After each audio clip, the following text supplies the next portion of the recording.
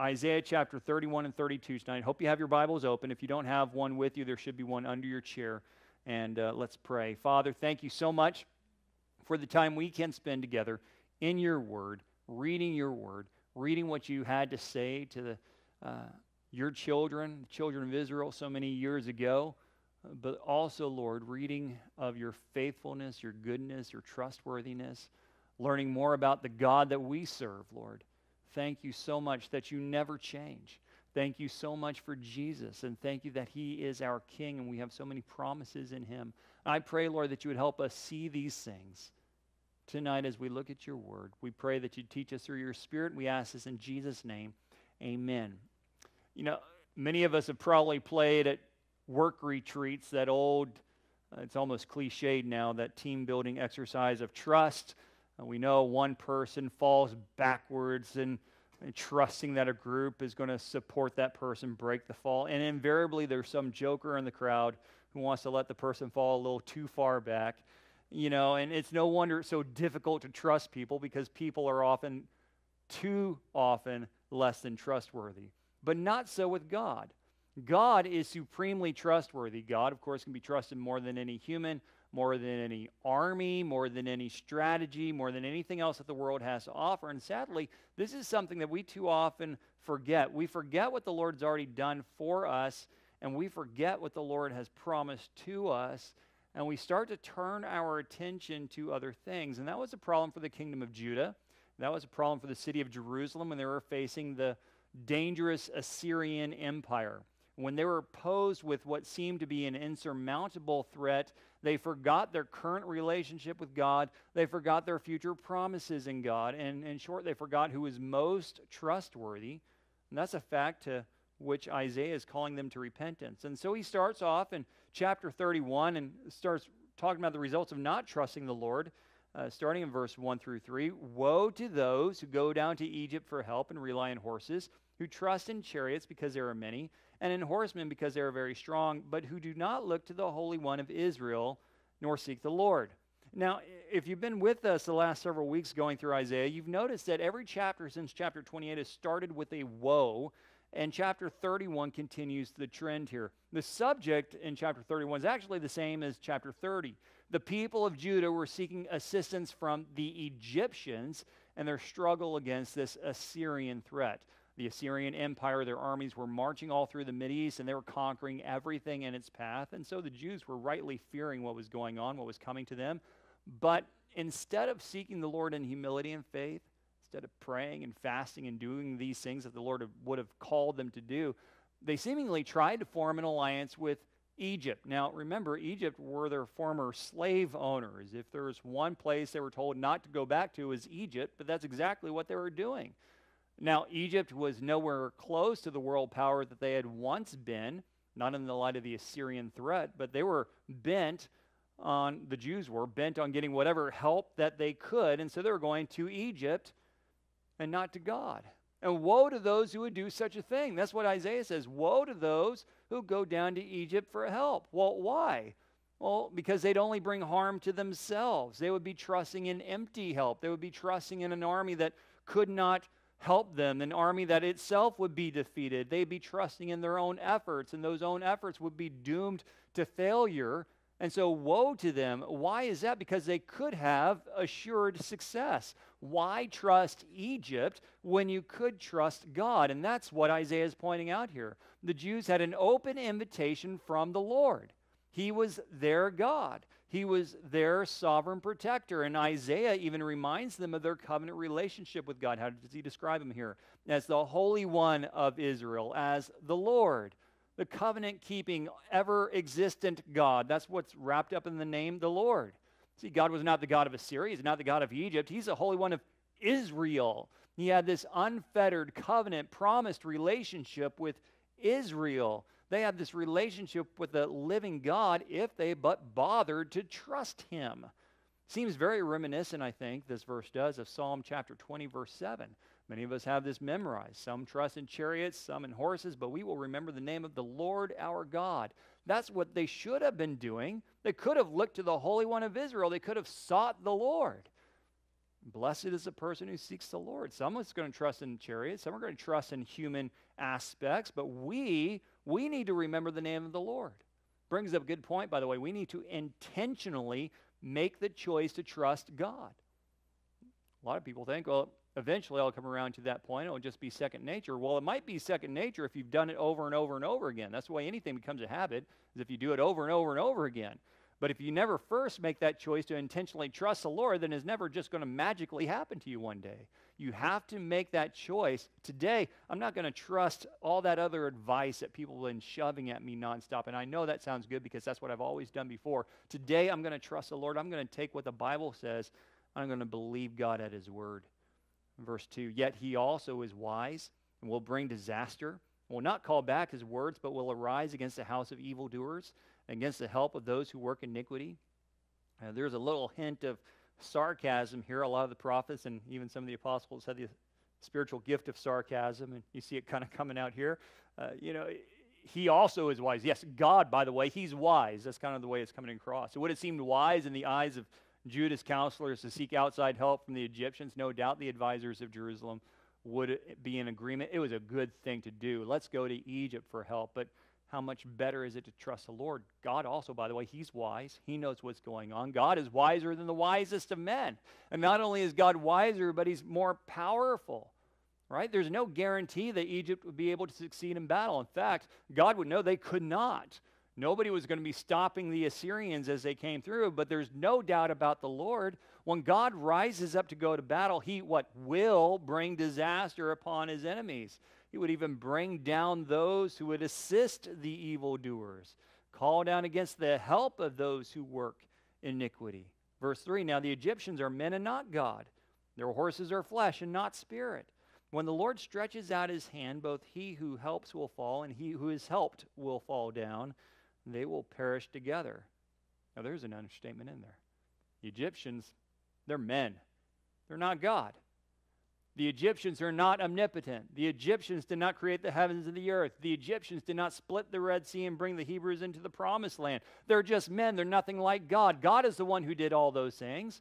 Why put your trust in men? Go to God. We talked about the analogy last week. Why go into battle with a pop gun when you could go in with a Patriot missile? And that's what the choice that they were making here. They're just men. They're not God. Go in with God. The Egyptians are limited, as any human is limited. It's not just the Egyptians. It's any human tactic is limited. But God is totally without limits. God has nothing restraining him, nothing holding him back. Who could rush into the battle like the Lord? Who can sweep in with the Spirit and bring complete victory like the Lord? Well, no one. Only God is God. And it's such an obvious factor. We think, well, how sad is it that this even needs to be said? You know, of course they're not as powerful as God because only God is God. But yet even God's own people need to be reminded of this. God's own people who saw the Red Sea split and who saw all the blessings of the Promised Land, who had the history of miracle after miracle after miracle, they had to be reminded, only God is God in Egypt. Well, they're just men. And we need to be reminded of this too. Think of the things we've seen as believers in Christ. We've been raised from death to life. We've been given an eternal inheritance, made joint heirs with Jesus. And yet too often we turn to the world and experts and strategies to plan out the responses to our problems. And we flip the channel and find the TV show that has the best advice that sounds best for us. But those things are the ways of men. They're not the ways of God. They're just men. They're not God. God's ways are infinitely better. You know, unlike the limited Egyptians, when God stretches out his hand, things happen. God smites the enemy. He takes down both the helper and the helped, which ought to be a sobering reminder to Judah. After all, he who helps, that's an obvious reference to Egypt. So who is it that he who is helped? Well, that's got to be the Jews. They were the ones seeking the help of the Egyptians, yet by trusting in them instead of the Lord, they were putting themselves in danger from the Lord. You're going to trust them. God's going to let you trust them, and he's going to let you experience the consequences that come as a result. And sometimes God does allow us to experience the consequences of our actions when we refuse to trust in him. And more than that, sometimes those consequences are his direct discipline because we refused to trust in him. And that's what Israel was putting themselves in danger of. And so they've got that, but they've also got God's promise of deliverance, starting in verse 4. For thus the Lord has spoken to me, as a lion roars and a young lion over his prey, when a multitude of shepherds is summoned against him, he will not be afraid of their voice, nor be disturbed by their noise. So will the Lord of hosts will come down to fight for Mount Zion and for its hill. Like birds flying about, so will the Lord of hosts defend Jerusalem. Defending, he will also deliver it. Passing over it, he will preserve it. Two pictures from the animals were given. The first, the Lord God is like a lion. Second, the Lord God is like a flock of birds. First, the Lord God is like a roaring lion hunched over his prey. Now, that lion's not going to be frightened off. That lion's not going to be intimidated by a bunch of shepherds coming at him, to try to take a carcass away from a hungry lion. That's a pretty dangerous proposition. I don't care how many people you have there, right? The shepherds, they're going to find themselves as much prey as the animal that the lion already killed. And the lion instead is going to roar with deafening noise, intimidating the shepherds, causing them to flee. And that's the picture painted here. That's the way the Lord God would be in regards to Jerusalem. The city of Zion, Jerusalem, might be threatened, but God would preserve his city according to his promise with all the power and might necessary to do so. He himself would rise up in his defense as a furious lion. That's the first picture. Second, God is like a flock of birds surrounding Jerusalem. Now, some have imagined this as God's tender side, as a mother bird caring for her chicks. And although God truly does love and care for his people in this way, that's not really the picture painted here by this text. There's no mother bird mentioned. There's a bunch of birds flying about in defense and deliverance of Jerusalem. So imagine this massive cloud of ravens or hawks descending upon the city, surrounding the walls of Jerusalem, sweeping down upon the enemy, delivering the Jews in battle, causing the city to be preserved. That's more the idea. It's like a scene out of Alfred Hitchcock, except, they're defending the people of God. That's kind of the idea here. God's coming down in warfare in birds to protect his people. Both analogies speak of the awesome power of God as he rises up in defense of Jerusalem. And that's what he offered to do for his people, yet they're in danger of rejecting this incredible defense. Why? Because instead they want to trust in unstable Egypt. How foolish is that? Well, look what you could have and look what you're putting yourself into. How foolish can we be when we do the same thing? Look what we have in almighty, infinite God, and yet we put ourselves in the hands of this unstable advice from the world. It's just utter foolishness. So he says in verse 6, return to him against whom the children of Israel have deeply revolted. For in that day every man shall throw away his idols of silver and his idols of gold, sin which your own hands have made for yourselves. So with the idea of God's supernatural defending power in mind, Isaiah presents this call to repentance. He's saying, come back to the Lord. Don't continue to revolt against the God who loves you, this God who's sworn to protect you as his people. Brings up a really good point. When we refuse to trust in the Lord our God, we're God's people, he's our Lord. When we refuse to trust in him, God sees that as sin. The children of Israel, they had revolted against God in this manner. They were his people, yet they refused to call on him. They ignored him. That was sin. They were revolting against him. So do we when we act likewise. Now, thankfully, the people wouldn't always revolt. There would come a day where they would truly trust the Lord. They cast aside all their idols that they had made. The people would despise these things as a garbage for what they were. That wasn't in that day. Would come one day that they would do that. And by the way, do we recognize our own idols as garbage? That's what it is. It's refuse. It's meant to be thrown out. Verse 8, then Assyria shall fall by a sword not of man, and a sword not of mankind shall devour him. But he shall flee from the sword, and his young men shall become forced labor. So regarding this immediate threat of Assyria, the proclamation is clear: Assyria shall fall. They would most definitely be defeated, but they would not be defeated by human strategies. They would not be defeated by human armies. They would flee from battle. They would face total defeat, but the devouring of the army of Assyria would not come by a sword of mankind. So if not by whom, not by man, then by whom? Well, by the Lord God Almighty. And of course, this is a reference to the supernatural defeat of Sennacherib's armies outside the gates of Jerusalem. You might recall the city had been under siege. We're going to read about this in a few weeks when we get there in Isaiah, because the account from 2 Kings is repeated in Isaiah. city had been under complete siege. Nothing coming in, nothing going out. The people were starving. The odds seemed insurmountable.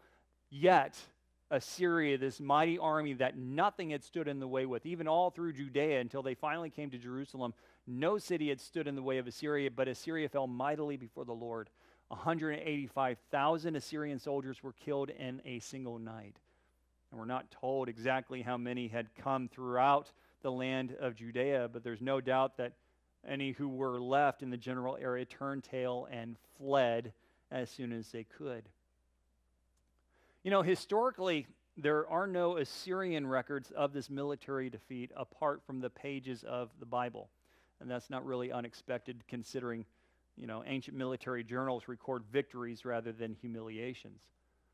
But there are records of the Assyrians marching through the Mideast. The Assyrians do record their march through Judea. They record their victory at the Judean city of Lachish.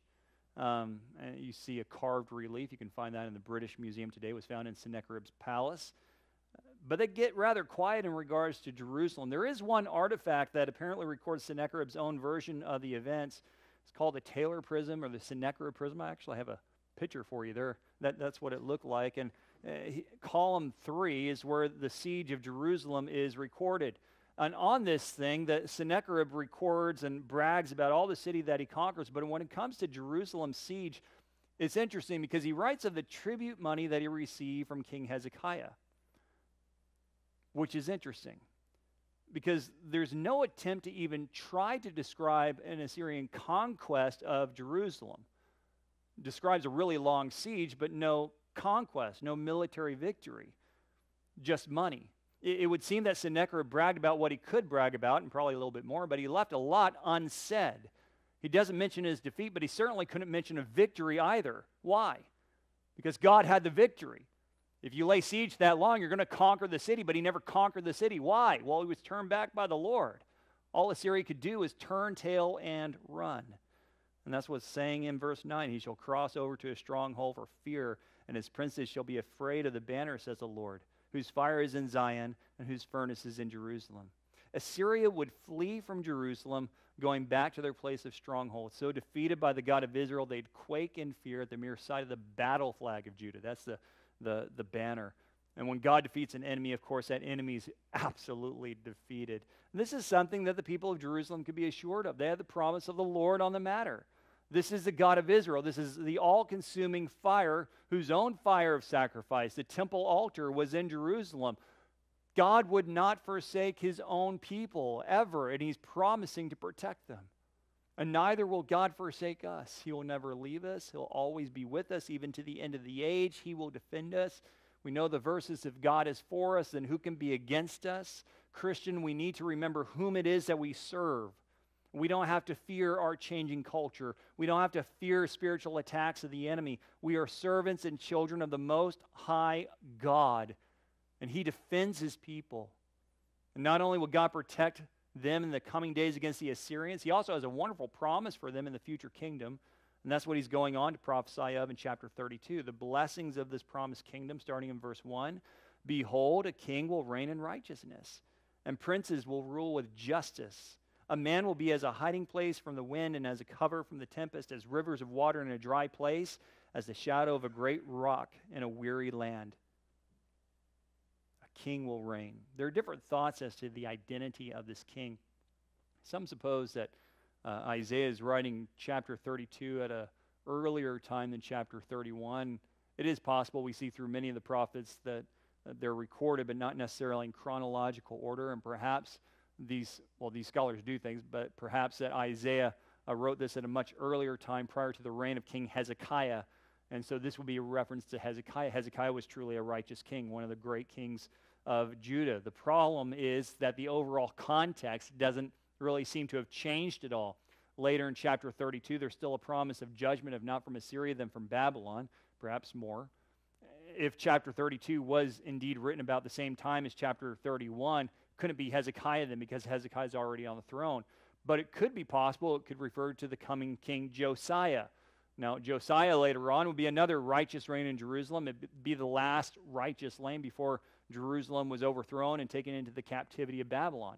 Remember Josiah? He would rediscover the written word of God. He would celebrate the Passover in glorious fashion, bring reform to the nation, be a wonderful time in Jerusalem.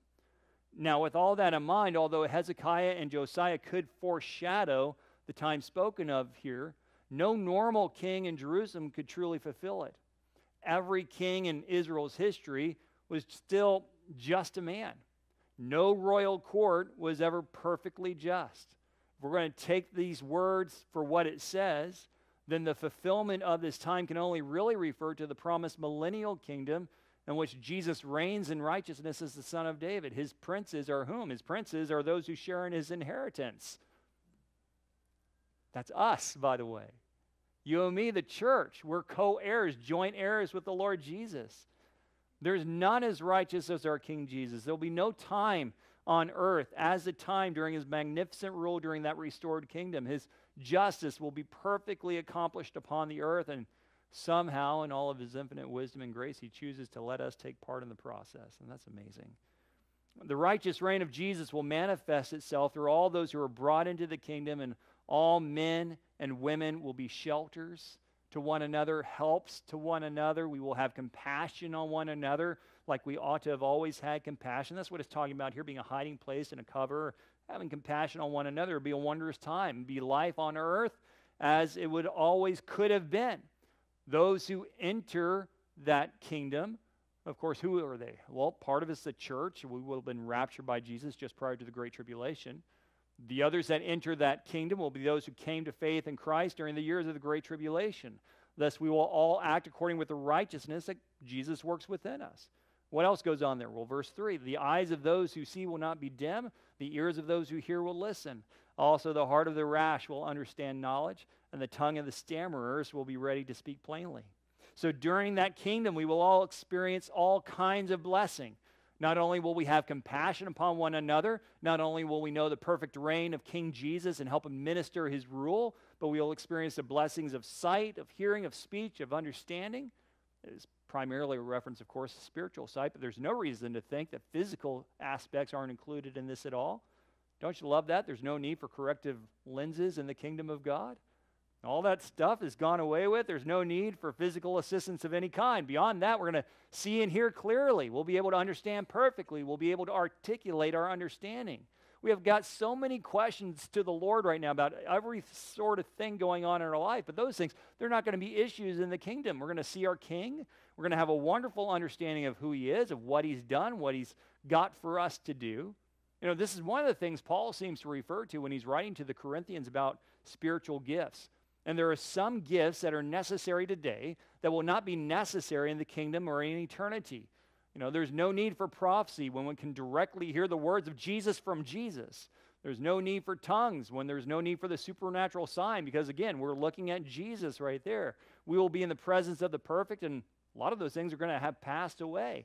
And all of that, there's a wonderful blessing of understanding. Paul writes, 1 Corinthians chapter 13, 11, and 12, when I was a child, I spoke as a child, I understood as a child, I thought as a child, but when I became a man, I put away childish things. For now we see in a mirror dimly, but then face to face. Now I know in part, but then I shall know just as I also am known. Isn't that a wonderful promise? That we would have this understanding of God given to us by God, knowing the things of God just as much as we are known by God. That understanding, that perfect understanding comes. Now, with all this in mind, we need to remember, talking about the future kingdom, the millennial kingdom, the population of the kingdom isn't going to remain static. Everybody who enters the kingdom enters as a believer in Jesus Christ. But those who come into the kingdom having survived the Great Tribulation, well, they're still going to be alive and physically active and still able to have children. They're going to come up future generations during that 1,000 years.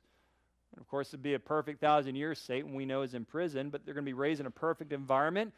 Not even that's going to be enough to save them from the very nature of human sinfulness. That aspect of the curse is not going to be completely done away with until the eternal state of the new heavens and the new earth.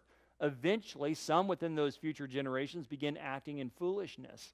And that's what it's going to go on to explain here. The difference, though, is that while in this current era, foolish sin goes virtually unchecked, In the kingdom, it's going to be recognized for what it is. Look at it in verse 8. The foolish person, speaking of the same promised kingdom, the context hasn't changed.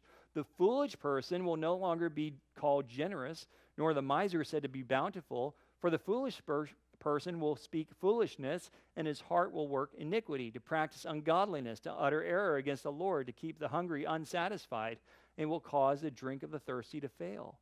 The foolish person during those days will be exposed for who he is. No longer will there be questions of injustice. No longer will there be people in positions of power and authority that have no business whatsoever being there. Nepotism is not going to gain somebody's favor. Bribes aren't going to hold any weight. There won't be any political compromise or anything like that. No, righteousness will be recognized as righteousness. Foolishness will be seen as foolishness. Now, there are several things that describe the foolish person here. First, the foolish person sins indeed. His heart works iniquity, to practice ungodliness. These are the things he desires to do.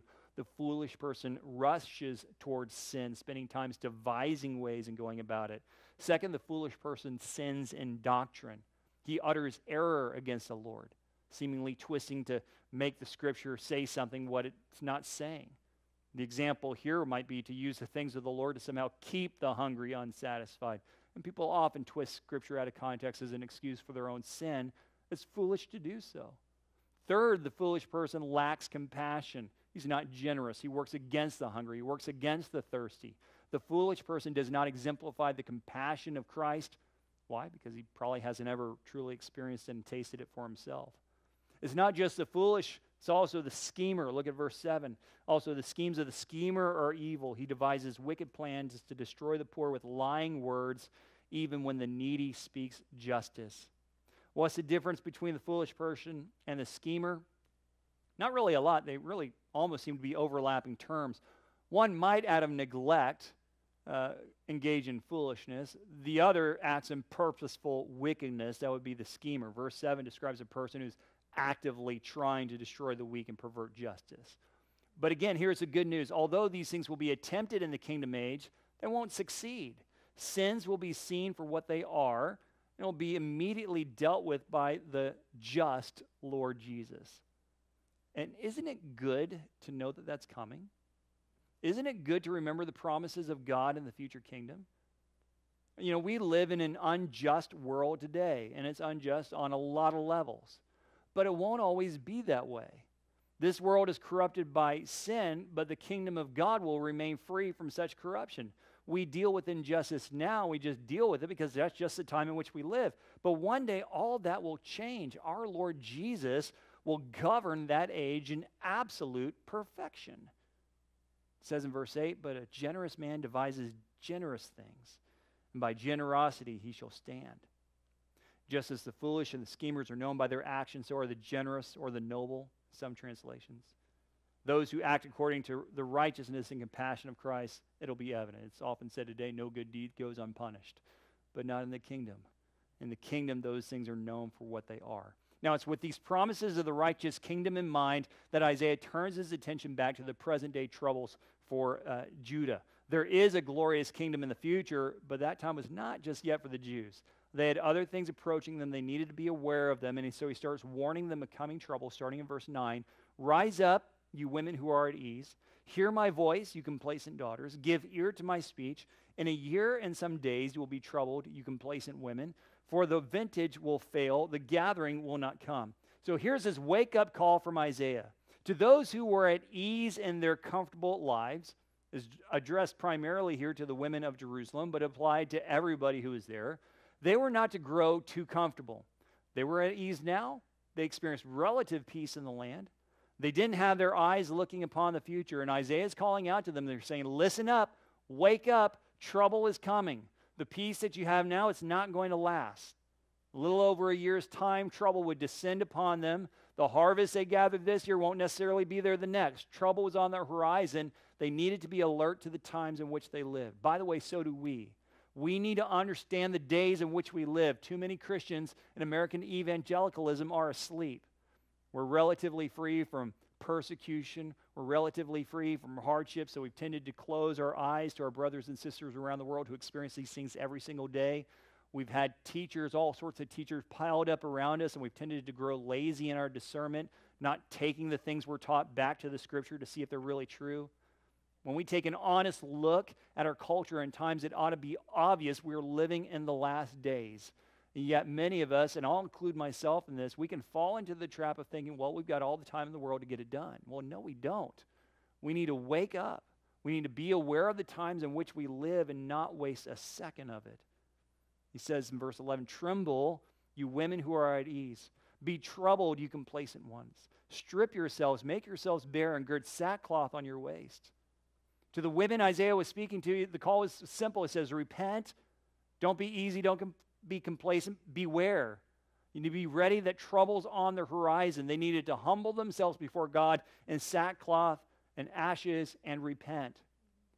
Interestingly, it's likely a reference here to the coming Assyrian invasion in mind, and that's what Isaiah is writing about here. You know, when the Assyrian city of Nineveh was to be judged, only one prophet was sent to them, Jonah, who seemingly uttered only one sentence in their presence. And that was enough to bring the whole city to repentance, humbling themselves in sackcloth and ashes from the king on down. Yet with Israel and Jerusalem, whole books had been written, many prophets had been sent, and the people still didn't humble themselves in repentance. God had made it clear what was coming, and the people were complacent and apathetic. They just didn't care. When God speaks, we've got to pay attention. What is he saying? And respond in humility and faith. Verse 12, people shall mourn upon their breasts for the pleasant fields, for the fruitful vine. On the land of my people will come up thorns and briars. Yes, on all the happy homes in the joyous city. Because the palaces will be forsaken, the bustling city will be deserted. The forts and towers will become lairs forever. A joy of wild donkeys, a pasture of flocks. See, this is what was coming to them. The blessings of the land would be lost. The fruitful fields would be barren. They'd bring up thorns. The homes and palaces would be lost. The city itself would be deserted. What was once the joyous city of Jerusalem would be left as a byword, a place where animals roam rather than people of God. And we've got to understand this is a reversal of the blessings that God gave to the people when they came into the promised land. God promised them when they were coming in that he was going to give them lands that they didn't plant, vineyards that they didn't plant, cities that they didn't build, and give them all these things that they didn't labor for, Deuteronomy 6. Joshua chapter 24. These were the things that they enjoyed as they lived in the blessing of God. Yet, according to that exact same covenant that gave them these blessings, when they rebelled against the Lord, when they disregarded his covenant, God would strip those things from them. So instead of experiencing blessing, they would experience cursing. Instead of experiencing abundance, they would experience desolation. All these things, your lands will be no longer no fruitful. Your houses will be empty. All these things you were given are going to be taken from you.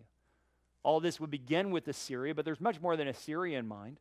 It would be the Babylonians who fully removed the Jews from the land. They would not regain their sovereignty. The Jews wouldn't for several thousand years until 1948. Truly, it could be said that their palaces were forsaken. Thankfully, it wouldn't always remain that way. There's a promise of restoration starting in verse 15. Until the Spirit is poured upon us from on high, and the wilderness becomes a fruitful field, and the fruitful field is counted a forest. See, the judgment of God upon his people would be temporary. They would be removed, they would be made to be barren, but there would come a time eventually of restoration. Now, this has happened a few times in the history of Israel. The first was the return after the Babylonian captivities. The Jews have been allowed to return to the land, rebuild their temple, even rebuild their capital city. And by the way, all of it funded by the empire that ruled over them at the time. I mean, it was bankrolled to them to be able to do it. The nation became fruitful again, though never really attaining to its former glory. And of course, even that was taken away when the Romans destroyed Jerusalem in 70 AD and the Jews scattered to all corners of the earth. It would remain that way again until 1948 when Israel became a sovereign nation again. And today the nation is fruitful. By the way, that's literal. It is fruitful. Israel is a massive exporter of fruits and other agricultural goods. It's a very good description of it. Now, when did Isaiah say that this would take place in his prophecy? He said, until the Spirit is poured upon us from on high. Now, there are two possible interpretations there. Number one, talking perhaps about the day of Pentecost, when the Spirit was poured out upon the people of God. Now, there's no doubt that the Holy Spirit was poured out in a new and miraculous way as the church officially received its baptism into existence. Yet, that might not be the best fulfillment for this particular prophecy, because the church doesn't really have much to do with the physical land of Israel. Now, we could spiritualize this and talk about the meaning of wilderness and the fruitful field to refer to the Gentiles being brought into the church as the people of God, but that really violates the plain meaning of the text, and it violates the general context of what's going on here. Isaiah had prophesied how the people would be taken out of the physical land, and he's giving another reference to the land here, so contextually, that's got to be physical. So this isn't likely a reference to Pentecost, even though the Spirit was poured out then. The second interpretation is that this is a reference to the Spirit being poured out upon believing Jews during the millennial kingdom as they experience the blessing of living in that promised land with all the provision that the Lord God gives them in that day. Ezekiel prophesies of a day in which the Lord will pour out his Spirit on the nation of Israel. You read about it in Ezekiel chapter 36. In that day, they will experience a blessing of the Holy Spirit in a similar way that we as a church have experienced it for the last 2,000 years. But again, the point here is that the desolation of the Jews would be temporary. There would be a restoration that's promised. And just as chapter 32 began with prophecies about the future kingdom, it ends with prophecies about the future kingdom. It writes in verse 16, "Then justice will dwell in the wilderness, righteousness will remain in the fruitful field. The work of righteousness will be peace, and the effect of righteousness, quietness and assurance forever. My people will dwell in a peaceful habitation and secure dwellings, and in quiet resting places, though hail comes down on the forest and the city is brought low in humiliation." All the things that would have been taken from the people will be restored. Their barren fields fruitful again. Their trouble, their mourning turned into peace. There wouldn't be any pretense of false ease. There wouldn't be any complacency in the midst of trouble. Instead, they would experience true peace, true quiet, true comfort that's given to them from the Lord. Never again would their habitation be in danger. The Lord would ensure that they would be secure forever. The city might be brought low for now, but they would be a true restoration later. They were prideful. They had walked away from the Lord in their complacency, but in their humility they'd be restored as the Spirit of the living God is poured out among them. Verse 20, "Blessed are you who sow beside all waters, who send out freely the feet of the ox and the donkey." This blessing, by the way, you might notice is in the present tense, but it still seems to be a reference to the future kingdom.